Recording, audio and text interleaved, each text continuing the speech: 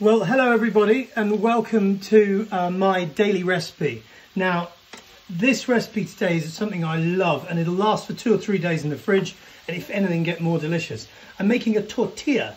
Now, I'm not making a Mexican style floury tortilla, I'm making a Spanish style tortilla, or like a potato and onion thick omelette that's cooked and flipped in the pan, but I'm going to use some really wild ingredients. So I'm just going to grab some roughly chopped onions, no big chefy stuff here, just quite rough. Here we go. And I've got lots of extra virgin olive oil in here. I'm going to add a little bit more. Lovely.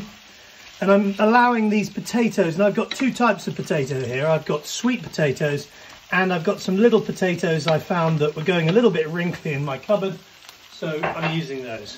And I'm just giving that a little shimmy and I'm letting it all soften up. And I'm going to let those soften up now for about 5 minutes. Meanwhile, let's get the eggs ready to go. So, non-conventional ingredients for this dish today is wild garlic, because I've still got lots of it, and nettles. Now, here are the nettles. So we all know about stinging nettles. These are, be careful, I picked these with gloves. These are your common hedgerow nettles. They are highly edible, incredibly nutritious, really delicious, and just good for you. And people throughout the ages have eaten nettles. In wartime, nettles were a big deal. They used to make soup out of them, etc.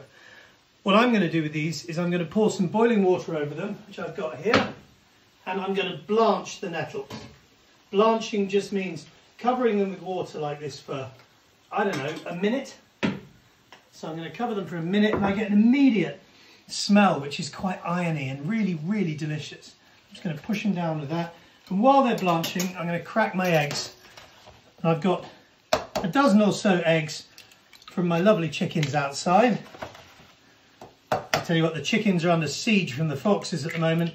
This morning I was out in the garden having coffee and I heard a horrible cackling and I went outside and there was an enormous big red fox literally tearing at the wire of the girls' enclosure trying to get in.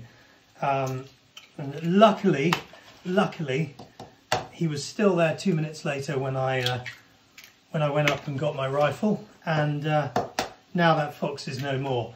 That's the 2nd day in a row he come back. So this time of year, you've got to really look after your chickens, and especially in a crisis like we're going through at the moment, eggs are important, so chickens' lives are super valuable. Besides which, I love my girls. Go out there and talk to them every day. They give me loads of eggs. You can see the incredible yolks I get out of these chickens. They're absolutely fresh beauty. Look at the colour of these yolks. They're absolutely stunning. And I feed them on a really lovely corn-based food that my egg supplier at the Woodsman gives me, and he produces, I think, the best eggs in the country. So I'm going to give, and it's corn-based, by the way, fully organic, no colorants, so none of those eggs have got any additional colour. So I'm going to give it a real good twist, like so, multitasking like crazy. Just lean over, give that all a nice stir. Onions are starting to soften, that's what I want. All I want is for them to get like translucent. That'll be lovely. You need a lot of oil. Okay, so I'm going to just quickly run some cold water over my nettles, just like that. I'm going to chop the wild garlic up a little bit finer. Lovely. Oh, so pungent. I'm going to season the eggs. Now, for the seasoning, I'm going to add a couple of real good pinches, because that's going to season the whole omelette, and some crushed pepper. There we are.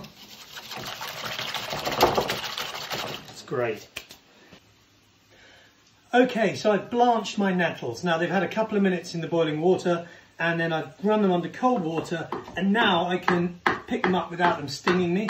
And I've just taken the toughness out of them. A bit like picking tea leaves, I only pick the tips out of the nettles. And they're the tenderest and the most full of flavour, and I suspect probably full of all the good stuff, all the iron, and the ultimate green irony vegetable, really. So, Parmesan. I've got a big chunk of beautiful aged Parmesan.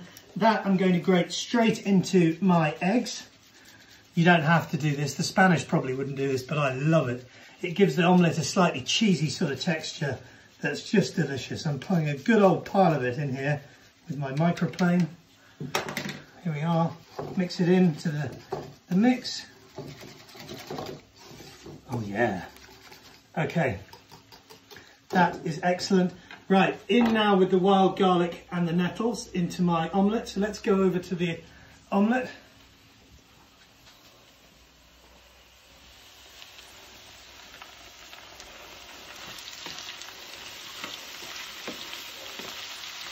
Gosh, I'm excited about this. I think it's going to be really delicious. Give them a minute to wilt and cook down. See them like spinach, it's wilting almost immediately, which is what we want. So now I'm going to pour in my eggs and parmesan there, like so. And then just literally just make sure that it's evenly mixed throughout. And now the secret of this is just to let it simmer. And you just bring it in from the edge. Just give it a little mix every now and then. Now, as you can see, the tortilla's been cooking for a minute or two and it's releasing nicely around the edges. I'm just like to lift it a little, make sure the oil's getting underneath, that it's not sticking to the base of the pan. Oh yeah.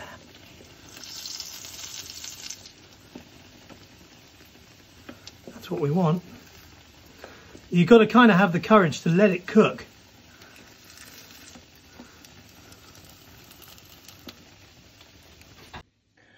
So I've had the tortilla cooking and I've checked the edges for about 10 minutes. I've got a nice greased baking sheet. I'm going to slide on top like that. And I'm going to get a cloth for my hand because otherwise it's going to be hot as soon as I turn it. So I'm going to put my hand on there and I'm going to flip this over. Oh yeah! Like that. And let's have a look, and I'm going to slide it straight back in the pan, which I'm going to flip. Oh, you ripper, look at that, beautiful. Come on over here, quick. And now, I slide the whole thing back in the pan, tucking in the edges, like so. And now it'll immediately puff up as the egg on the bottom does its thing. Got a lovely crust on the top there, it's going to be amazing. So I'm going to cook it for literally now a minute and then she'll be done. Okay, I'm going to put my little tray back on. I'm going to come over back to the board. I'm going to flip it. And then, that's what I wanted. I'm going to slide that baby onto my board. Oh la la. There you have it, a nettle, gosh that looks tasty. I've got a lovely nettle wild garlic sweet potato tortilla and I'm just going to grate some more of this lovely parmesan all over the top.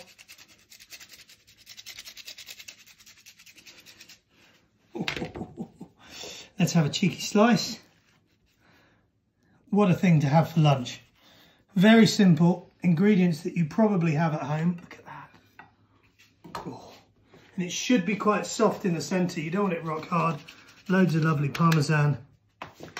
And let's have a taste.